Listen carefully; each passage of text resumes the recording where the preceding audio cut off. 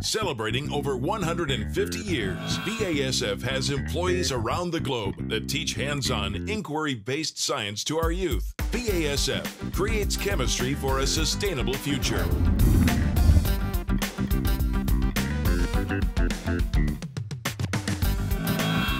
Welcome to BASF Science Club. I'm Carrie Gray from BASF, here with my son Tanner.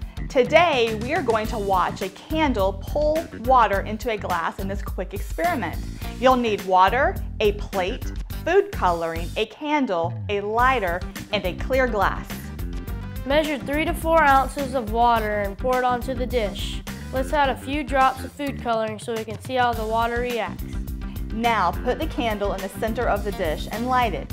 Pick up the glass and carefully hold it for a few seconds upside down over the candle to heat it. Carefully place it down over the candle. The candle flame heats the air in the glass. Once the candle is covered, it burns until all the oxygen in the glass is gone. Then it fades. Water is pulled in because of the reduction of gas volume caused by cooling as the flame fades. Go to abc11.com/science club to find more on this experiment and visit us on Facebook to share your results. Thanks for watching BASF Science Club.